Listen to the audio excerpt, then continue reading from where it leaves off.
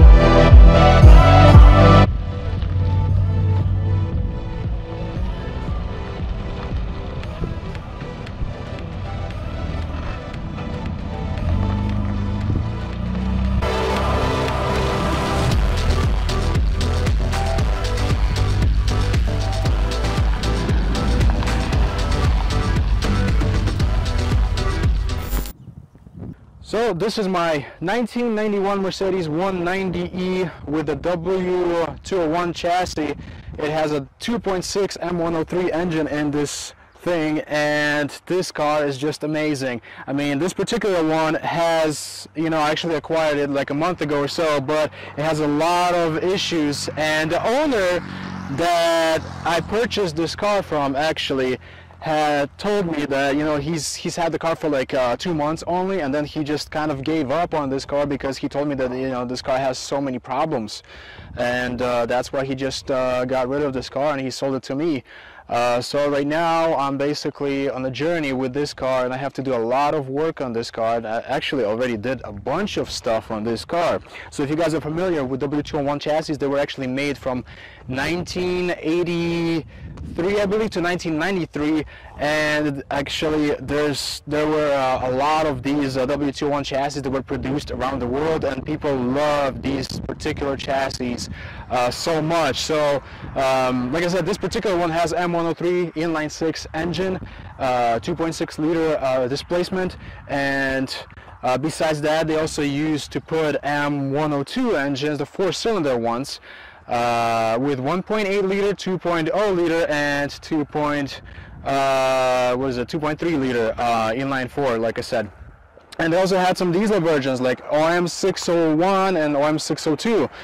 So those were also popular. As far as the transmissions, they used to have, they used to put 4-speed automatic transmissions, as well as 4-speed manual transmissions and 5-speed manual transmissions. So here's the story how I got this car.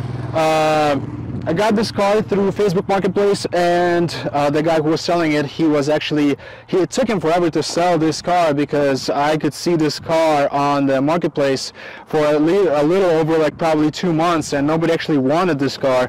And the seller who, the previous owner actually owned this car, he hasn't done much. I mean, this car, you know, it has a lot of accumulated problems that I've been actually sorting out and fixing, you know, as you know, I'm owning this car. So one of the few problems that I actually solved on it was the power seats. The power seats were not working on this car, and the previous owner actually tore the whole thing apart. Like, he tore the back seat pad, and basically he was trying to, most likely he was trying to hot wire the power seats because of just a bad relay. It was just a bad relay that was causing the power seats not to work.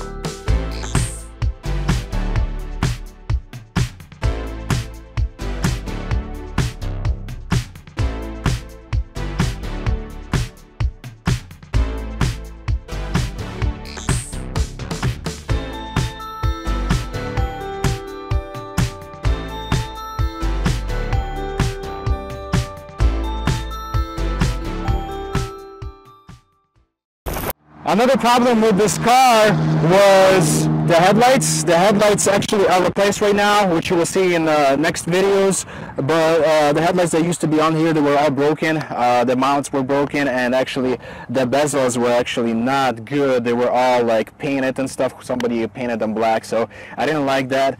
And as you can see, the car is actually lowered really nicely. It has lowering springs and built-in shocks.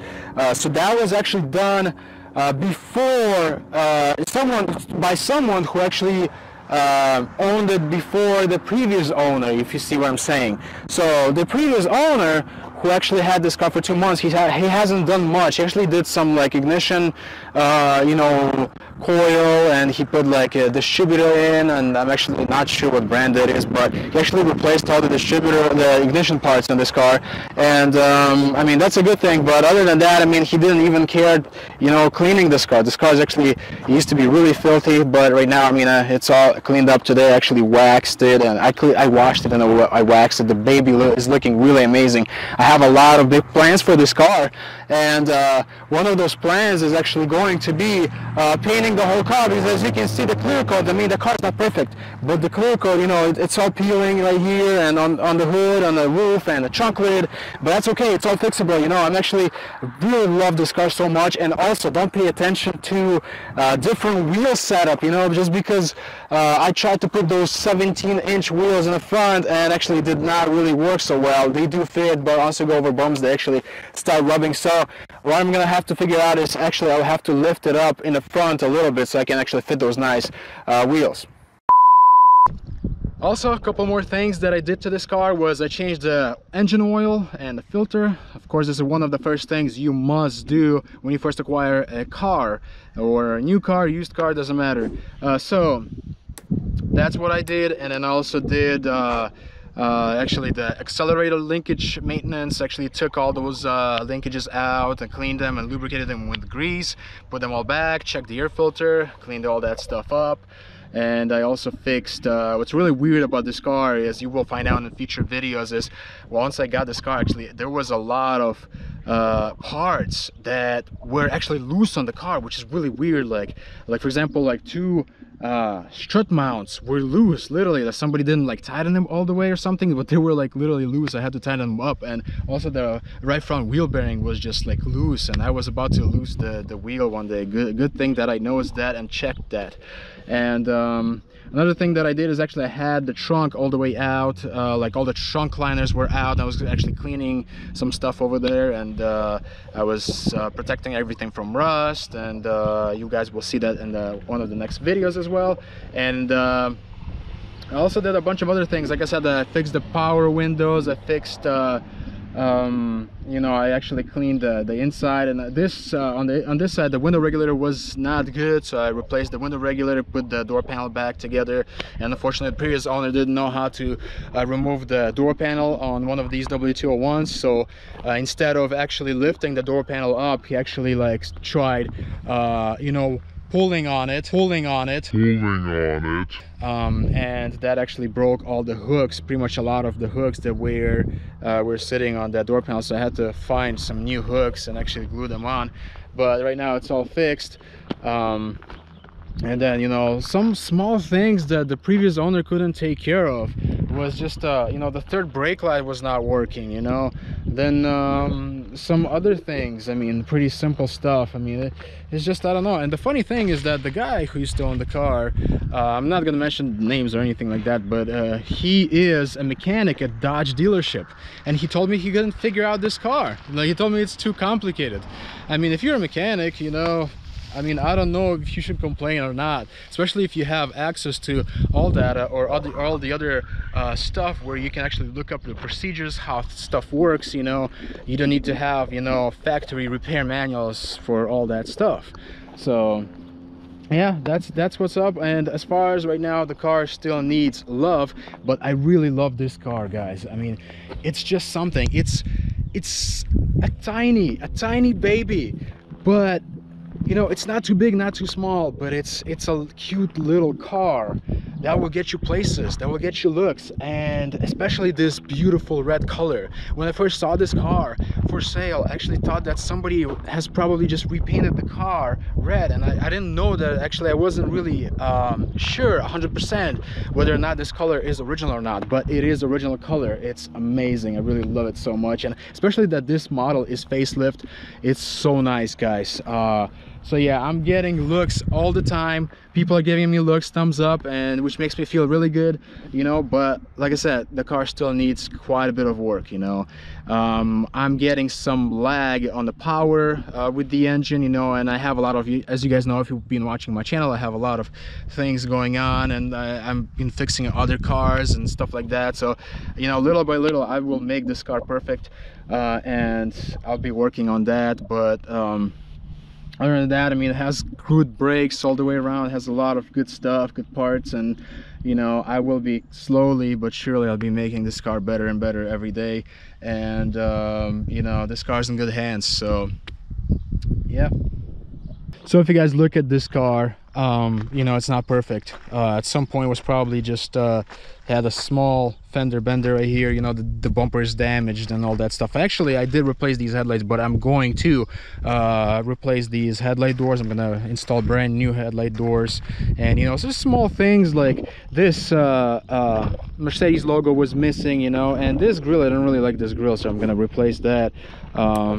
You know, it's not really my style, I think. And then a few more things that's, you know, it makes me really like upset is just this mono wiper is, you know, when it goes up, it's working, but when it goes up and down, it's just it's so slow because of lack of lubrication, you know. And yeah, but like I said, other than that, this car is pretty amazing. I mean, I'm planning to do a full paint job on this car, and you know, just make it nice, make a 190E nice again. Just let me know what you guys think about this car, but I'm really in love with this car. It's actually my current daily driver, and it's not perfect whatsoever, but I'm loving this car so much, and every day I'm falling more and more in love with this car. So it's lowered, like I said, on lowering springs, and you know, it's looking really good in my opinion, especially like as soon as I put those 17-inch wheels on it, it's gonna look really fire. A lot more things are coming out. There's gonna be a lot of videos about this car. And as far as the interior is actually really beautiful. It has a tan leather interior. You know, it's not in the best shape, but it's awesome. And actually keep maintaining that leather interior and the dashboard by using the thermal protector on it, on the dashboard, to avoid any UV rays and cracking of the dashboard. Also using leather conditioner on all my seats and everything, dashboard door panels, just to make it nice and good and prevent wear.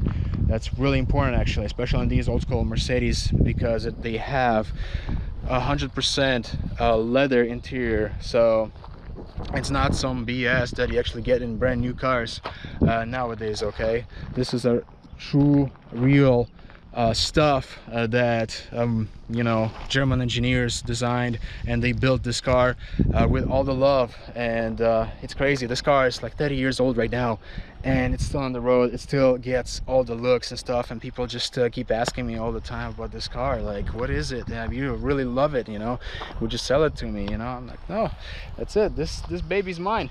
So yeah, let me know what you guys think about my car. It's actually my daily driver right now. I'm really excited, and like I said, I'm slowly working on this car, building it, making it good, nice, and you know, one day hopefully, you know, I'll make it like perfect. It's gonna be an ideal car. So even with a shape like this, right now, as it has this clear coat peeling, it still looks really beautiful, especially when the sun is shining like this. So I'm really excited. And yeah, guys, this is a true amazing classic enthusiast car. So as you guys know, I love these cars so much, all these classic Mercedes. And like I've been telling you all, that no matter what shape your classic Mercedes is in, you have to actually go ahead and put all the love into that car. Give it all the love, because these cars deserve that. Because after about 5 years, we're gonna have probably basically we're gonna have like barely any Mercedes, old school Mercedes left. So that's why we have to think right now what we're doing. We cannot just throw away all these amazing cars. You know, I keep seeing it all the time. I go to some junkyards, and there are you know, classic Mercedes in amazing shape just being thrown away like that. You know, recently there was an amazing W123 chassis Mercedes in the junkyard here in Washington State that was actually just you know, somebody just junked it because it was sitting for a while, I could see, and it had actually mold on the exterior, and it had like actually had moss on the exterior and mold inside the car.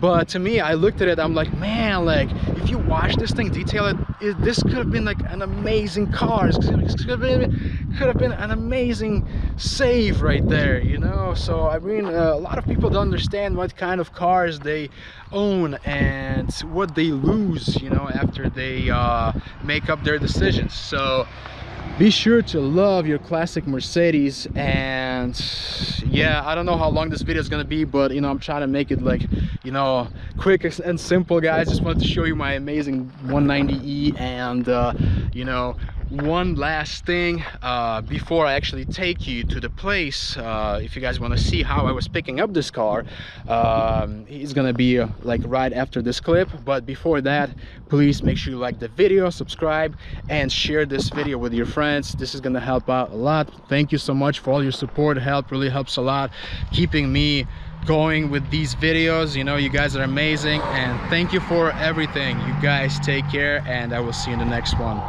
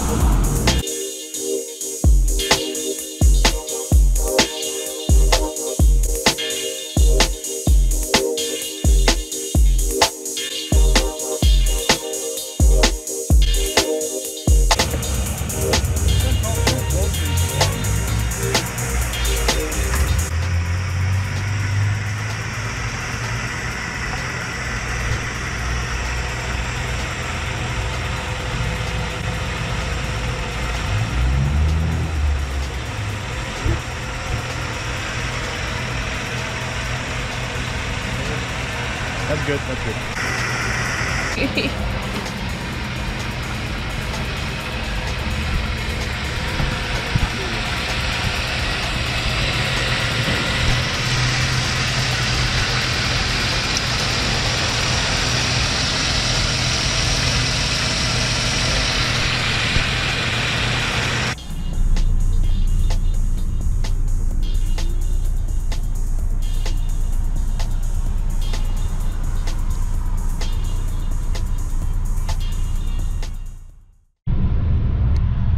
Guys, this is crazy. I'm driving my 190E back home.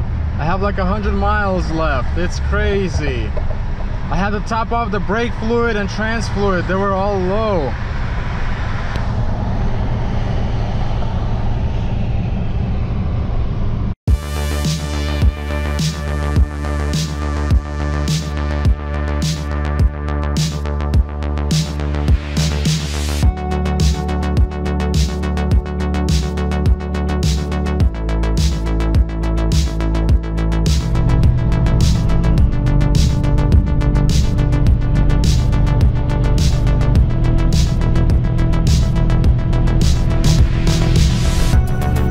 Alright guys, so as you can see, I'm really close to the steering wheel.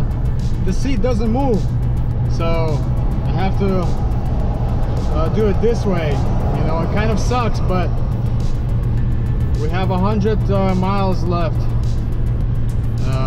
so hopefully everything is good. You know, we're gonna drive through Seattle, and yeah, we'll see how everything goes, guys. Alright guys, it's getting dark. We're doing fine. Still have like 90 miles left until destination. Yeah, everybody's looking at my car. Everybody's curious. There was some old school Acura RSX that was really curious about my car. On the highway, they were looking at me, so that's pretty funny.